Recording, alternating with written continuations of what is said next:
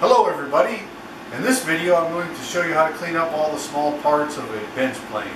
This is the 6th video in a series that I'm doing where I'm showing the details on how to restore a bench plane. Left to right, this is an old Stanley number 5 that was a total rust bucket when I started. You've got the bottom, the frog, the iron cap, and the lever cap that's not quite completed yet, but now we're on to the small parts. I dug into my small parts pile to find examples of everything. And here's a breakdown of the parts I'm going to be working on. First up are the tote knob nuts and bolts.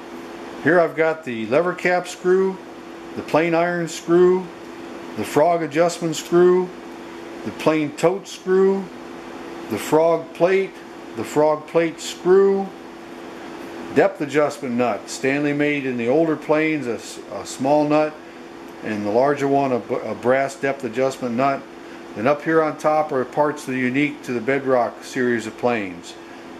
It uses these frog screws that go into the frog pins right here to hold that frog in place. That's it for the breakdown of the part. The first thing I'm going to do is separate out everything that's got a screw slot, and I'm going to clean them up with a dental pick. This will give you a good excuse to go see your dentist. They're always bringing the stuff in there, leaving it sit unattended. That's your chance to get dental picks. Of course, I'm kidding. I get mine, I bought some off of eBay. So you want to take that dental pick, get into the screw slots, and clean out as much rust as what you can. Focusing on those tight corners down inside the bottom of the screw slot. Sounds just like being at the dentist's office. When doing your brass screws, you want to make sure you do it gentle. You don't want to scratch the brass.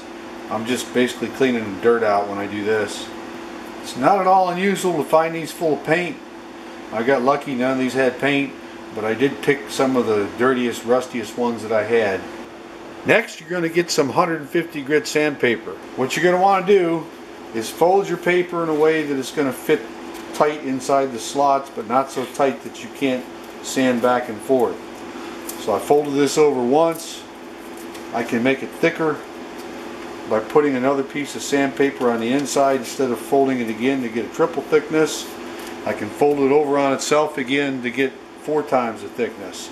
So whatever it takes to make it fit the slots. Each slot's going to be a little bit different, so you're going to have to adjust as you go and make them fit.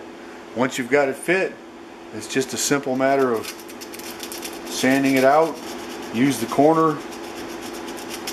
I'm tilting my paper to get the corner down into the bottom of the screw. Turn your screws. Keep looking to see where you got to apply more pressure and remove the rust and crud that's on the inside of those screw notches. If you have any burrs, they'll be on the inside of the screw slot and the outside. This is the way you'll take the burrs out also. And you'll do your brass nut slots the same way you do the regular metal. All the slots I turn a couple times while I'm sanding. So now all of my screw slots are looking nice and shiny. Now I'm going to give a little extra attention to the frog adjustment screw. Folded some paper to fit inside that slot that runs around it. Just like the screw slots, you want to sand it clean on the inside because your wire wheel and there isn't anything else that's going to get down in there like what this sandpaper does. When you're cleaning up these slots, make sure you refold your paper so you always have fresh sandpaper. It's not worn out and not working for you. A lot of times screwdrivers slip inside these slots and they get burrs. I remove them with 150 grit paper on the sanding block. You're just going to focus your efforts on the burr as you work around the screw slot, and I normally end up doing the entire head of the screw before I go over to my wire wheel. For the screws with flat tops, I go over to my lapping station. I don't want to round those tops over, and I don't want to take too much off. There's normally some type of machining mark on there and you don't want to sand them off, but if you have burrs, you can carefully remove the burrs by putting them flat, or excessive rust, put them flat on your lapping paper and slide them back and forth. Check it periodically to make sure that you're not taking too much off. Don't want to lose those machining marks. A lot of this rust is going to come off on the wire wheel. So just get rid of the burrs, leave the machine marks. This frog screw is a good example of where I just took the burr off, and you can still see the machine marks are there. If your frog adjustment plate has a lot of rust like this one does, it won't clean up good on the wire wheel by itself. Bring it over to your lapping station, keep it flat, slide it back and forth, and check it. Keep that up until you're happy with the results. Normally these don't have machining marks, so you can't really overdo it. While you're at it, you want to work, might as well go ahead and work the narrow sides at the same time. Flip it all around and get those. This frog adjustment plate had deep pitting on both sides, so I stopped right here. There's no sense removing any more metal. It's not going to make your plane function any better. A lot of times you'll find these washers are cupped, probably from over tightening of the frog screws. Who knows? But you can take care of that. You'll need a flat metal surface and a hammer. Put the side that's been dished up and just put them back down like they're supposed to be. If your washers are rusted like these are, take them back over to your lapping station. Just put a finger on them. Keep it flat. Flip it over, check it. Do the other side. Keep going until you've removed as much of the rust and the pitting as reasonably possible. Both washers had some significant rust and pitting, dents from where the screws were tightened down into them. So I'm going to stop right here. Now all of these small parts are ready for the wire wheel. I'm going to save the depth adjustment nuts for last. You want to use a fine wire wheel, not any heavy coarse wire.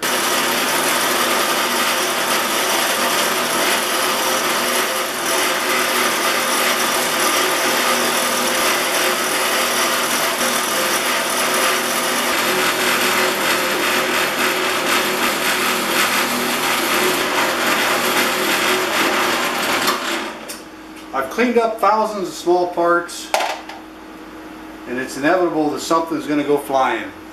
The last thing I'm going to do is the brass nuts for the bolts for the toad and the knob. You don't want to apply a lot of pressure to these. I don't like to overshine them. I just like to even it up and make them look better. You can go as far as you want to go. I like to use the small whiskey wires on the edge of the wheel. And here's what the small parts look like all cleaned up. Most of the time they'll come out looking better than these. I picked some of the worst ones I had. Yours are probably not going to be this bad. The next step is to put some lubrication on them. Right now these parts have a shiny, almost like new looking appearance, and the lubrication I use kind of dulls them down, makes them look a little bit more authentic. You can go to your local gun store. Even Walmart, I think, has this stuff. It's called Rem Oil. We're going to give them a nice coat. Let them sit while I do the depth adjustment knob. First thing I'm going to do to them is use that toothbrush and scrub them with Simple Green, rinse them and dry them off. Here's a look at them after scrubbing. With age, brass will tarnish. And on the old collectible planes, that's a desirable thing to have, is that original tarnish that would be on the brass. So I'm going to do the one on the left to try to leave some of the aged look, and the one on the right I'm going to make it look like new. The way I do the one on the left, next step is going to use a brass wire brush. I'm going to use the wire brush all around the outside, paying close attention that I'm not removing too much of the tarnish and creating shiny brass. After the brass, it's on the steel wool. And there's how it came out. It's not all shiny and new looking. After I used the steel wool, I wiped it down with a blue shop paper towel. It had a little bit of my dirty oil left in it. That kind of evened the tones out. For the one I'm going to clean up all the way, I'm going to use a piece of sanding sponge that I cut down smaller on my bandsaw. I'm going to clean that recess area first. You take the sponge, fit it into the recess, start turning it back and forth, and check it often. See how it's looking. Already starting to look better. You work it flat, you get it in there, push it into the outside edge, rubbing and turning the whole time. So I've got that recessed area about like I want it. I'm going to take some steel wool and finish it off the same way. And there's what it ends up looking like. Pretty good. For the outside of the depth adjustment knob, it's back over to the wire wheel.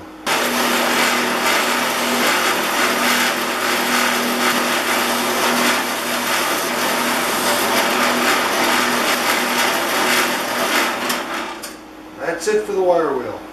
I'm going to use the sanding sponge to get down into the tight corners where the wire wheel didn't get, and then follow that up with some steel wool. And there's a look at it when it's all done. I don't think I'm going to complain about this one. It's looking really good. The last thing I have to do is wipe the oil off the rest of the small parts. You can see the difference in how they've darkened compared to what they were before I put the oil on. If there's excess oil in the screw slots, take your air hose and blow them out. And that's it. All the small parts are done. I forgot to mention on that old brass depth adjustment nut that you can also use your sanding sponge on that to take off a little more of the patina if you want. But here's a glance over all the parts. They're ready to be put back on the plane. Most of them belong to the number 5 that I'm working on in the series. So that's almost done. We're going to be able to see this thing get put back together and taken for a test drive. The last thing to do, and that'll be in the next video, is the tote and knob. So doing a complete plane restoration is a lot of work.